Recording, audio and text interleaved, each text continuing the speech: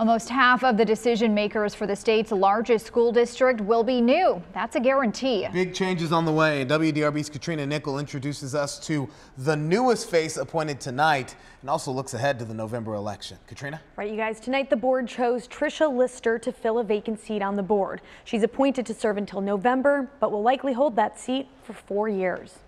I will be taking this position in January, so why not get started now? Tricia Lister, a criminal defense attorney, now represents District 2 on the JCPS Board of Education. The area encompasses most of the Highlands and St. Matthews area. I move that the Board of Education appoint Tricia Lister to the open position. Lister was chosen from a list of 3 total candidates. Former board member Chris Kolb stepped down from the board in July to apply for a teaching position at JCPS.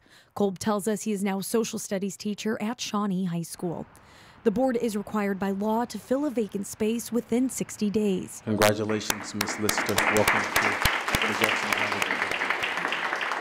Lister's name will also be on November's ballot. Before applying for the vacant spot, she filed to run for the seat.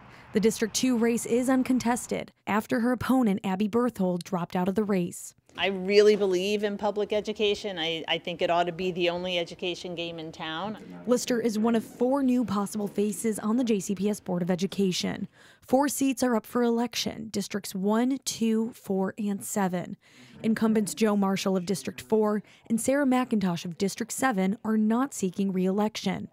Gail Logan Strange is the only incumbent seeking election. She faces one challenger, Mark Gatton.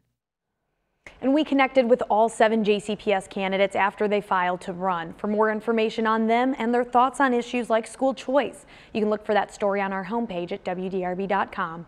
With photojournalist Joshua Horton, Katrina Nickel, WDRB News.